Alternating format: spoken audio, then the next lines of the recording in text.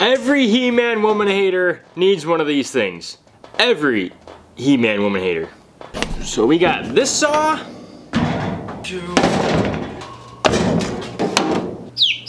Oh, that's right, you're not a chainsaw.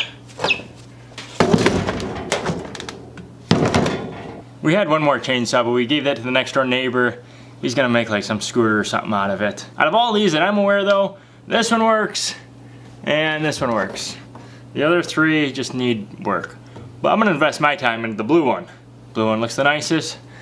The blue one looks the newest.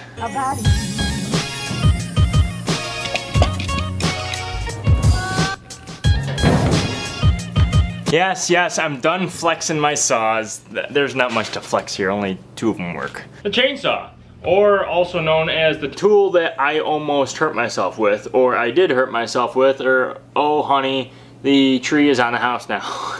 We actually just took a tree down at my new property just recently. Cole was a savage, an absolute savage, got up in the tree and started cutting this tree down, and he did it with a saw that barely wanted to start and run. We got Mr. Cole, the savage daily, up in the tree. He's gonna make this cut.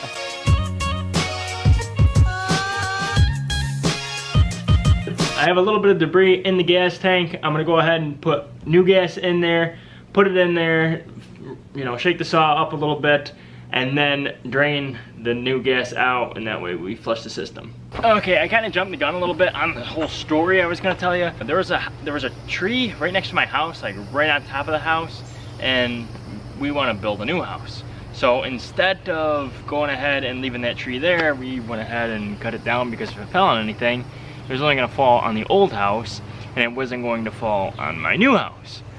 But the thing is, the first limb we took down, it crashed onto the internet cable, and we lost our internet.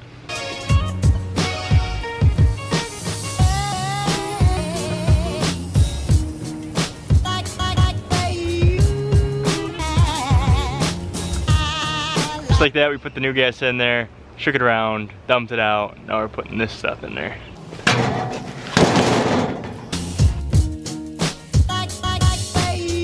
These were by far the hardest carburetor screws I've ever taken off in my life, and I've taken a lot of carburetor screws off.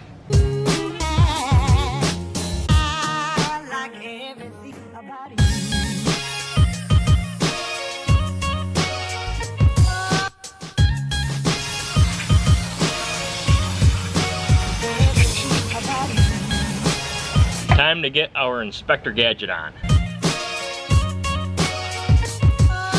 Here's something really interesting. Right here, I haven't felt the gaskets yet. I haven't touched them to see if they're hard.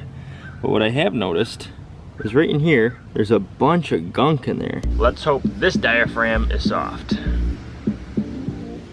It is soft. We have a chance here to fix this without ordering any parts or ordering a new carburetor, which is good. What does that mean? Instant gratification. It's all... Pause real quick. It's all sprayed up, all cleaned out. Let's put it back together.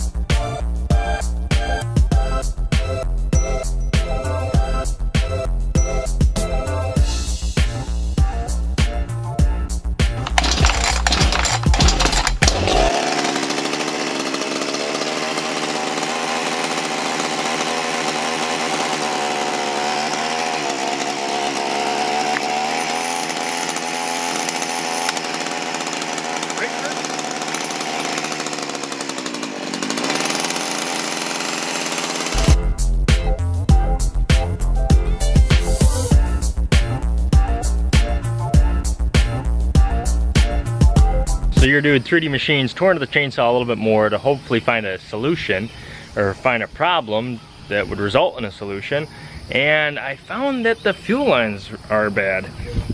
one of them peeled off, and then I pulled another one off, and now they just all have to be replaced. So now I'm gonna look those up, and if they have a carburetor with it, I think I'll buy that too. Usually nowadays they just sell everything as one kit and you're ready to rock and roll.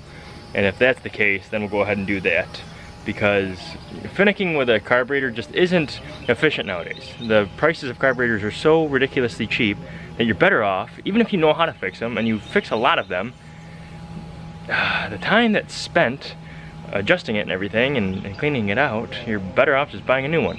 So let's do some research on the old internet. You girls won't be seeing any trees fall today. Don't let their camera shyness offend you. They're just in their own little world. I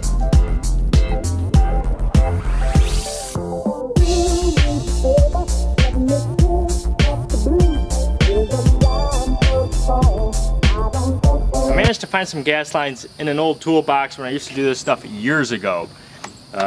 So I got it all fixed up. Let's see if it's gonna work for us.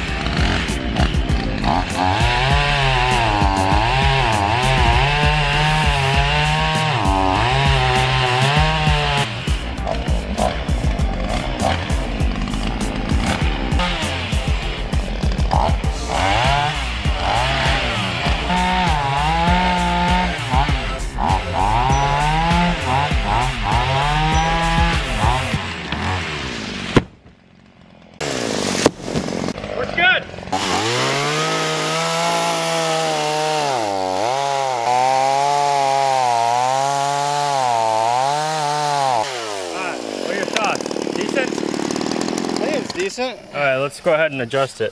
See if it, see if you notice a difference. Lever a little bit higher. See if you like that adjustment better, Mr. Lumberjack.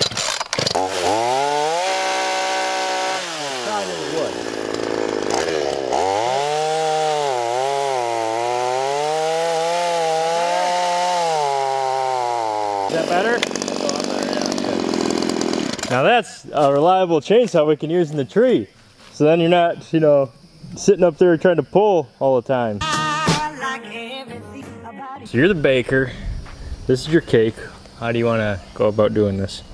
Just like we did the last one. Climb it and just take it off piece by piece. I mean, now like, we can get it down in probably, including the branches, probably 5 pieces at the very most. Maybe 4. Okay, you want to do it that way? Yeah. Whatever you want to do. You're the lumberjack. That's got a severe lean. Well, I just don't want to take it down. As long as it doesn't touch the power line or the cable line, I am completely fine. Along with the Duramax in the water, obviously, but... I have to say, the funniest part about cutting this tree is we're not even worried about the house. The house didn't even come up on that list of things to be concerned about. Is that good or is that bad?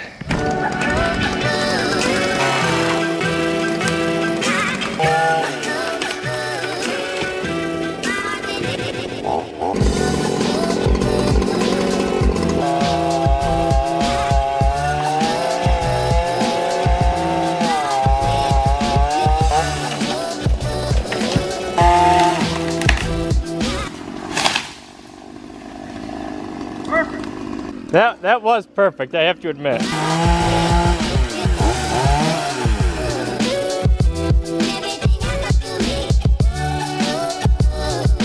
Kinda what the saw's for, you guys. Don't need a saw.